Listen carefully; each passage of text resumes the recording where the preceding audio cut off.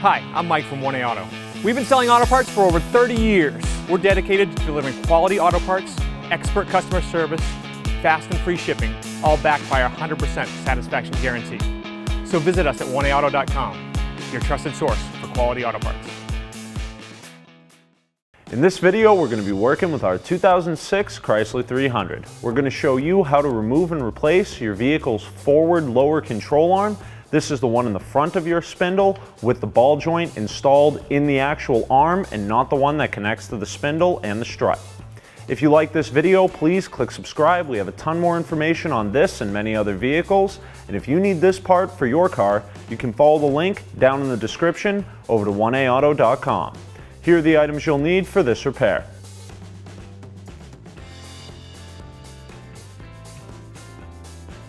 Using a 21mm socket and a breaker bar, loosen all of your lug nuts about one turn. Raise and support your vehicle. We're using a lift to make it easier to show you what's going on, but this job can easily be done at home with a jack and jack stands. Remove your lug nuts the rest of the way by hand. Remove your wheel and tire.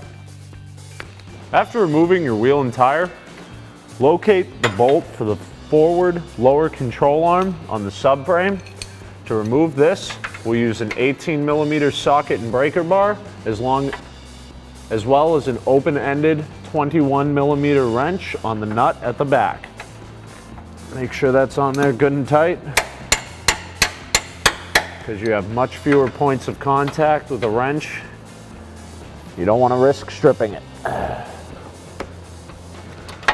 Once you get it loose, you should be able to switch over to a socket and ratchet.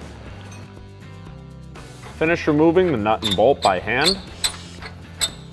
Be sure not to lose these large washers that are on either side of the subframe.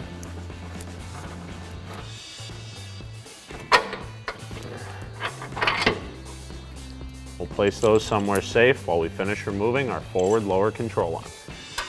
Remove the 22mm nut on the bottom of your ball joint with a socket and a breaker bar.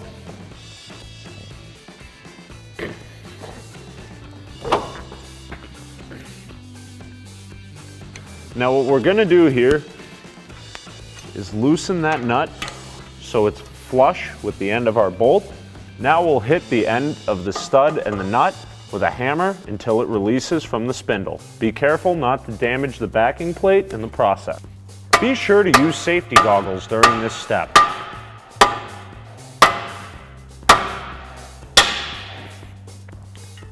Using a 6mm Allen key to hold the stud on the ball joint steady, remove the nut. This step should only be necessary if in hitting the nut you get it wedged onto the stud. So be sure to check the condition of the threads once you've finished removing the nut. Now you may have to swing the spindle away some in order to get that ball joint out. You may need to use a pry bar to help work the control arm out of the subframe if it's really wedged in there like ours is. Remove the control arm from the vehicle. Here we have our old control arm, which we removed from our vehicle, and our new part from 1AAuto.com. As you can see, this new part is a complete assembly, which comes with a nice new boot. You can see how beat up this old one is. It has a new nut for the end of our ball joint. You can see this is actually a really good example of some reasons you might replace this arm. Here we can see how bad the ball joint on the end is, while our new one has no up and down play in it. You can see that our bushing is tearing through pretty bad over here. Now there is evidence that this vehicle was lowered substantially, meaning that the suspension took much more abuse than it would at its factory ride height. So this new part from 1A Auto is going to get our vehicle riding back the way it should, like it did when it was new, without the clunks and bangs and the poor feel of suspension and handling from this torn bushing and bad ball joint. It's going to go in direct fit, just like our original equipment, and fix us up right. Reinstall the lower control arm.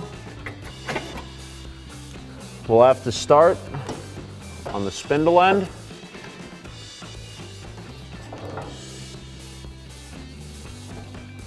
Turning the wheel could help give us a little bit of the extra clearance we're going to need.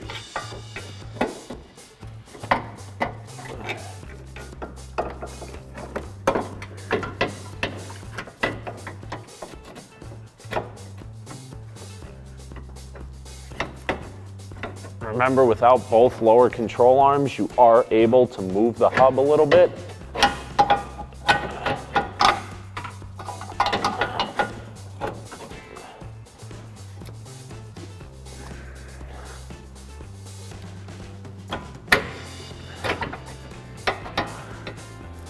We'll line up the rear and reinstall our bolt hand tight to start. The bolt will go through from the front.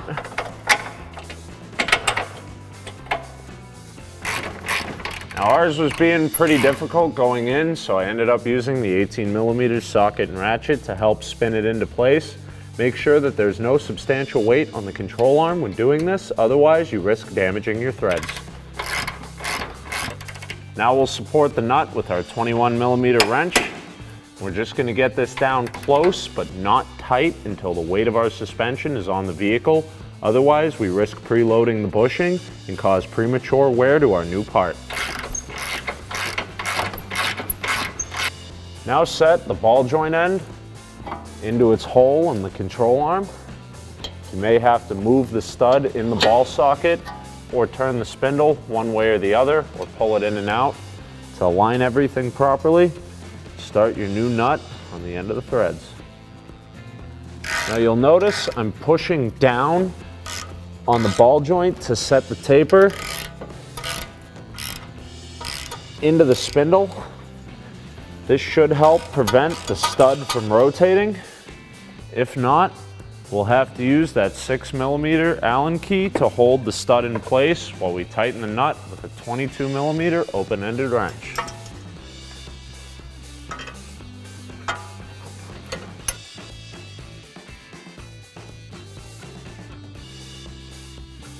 Torque the ball joint to 50 foot-pounds and add 90 degrees to it.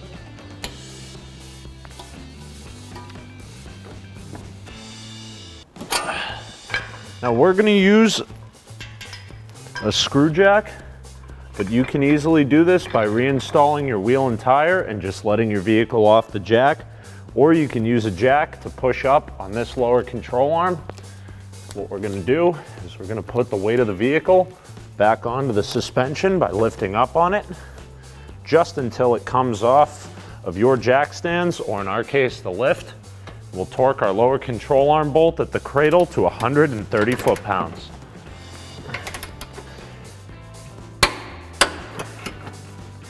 Remove your jack or screw jack, and if you didn't use the weight of the vehicle on the tires in order to reinstall it, we'll reinstall your wheel and tire now. Get your 21mm lug nuts as tight as you can by hand.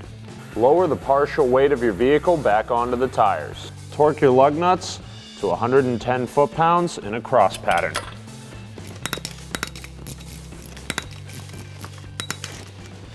Thanks for watching. Visit us at oneauto.com for quality auto parts, fast and free shipping, and the best customer service in the industry.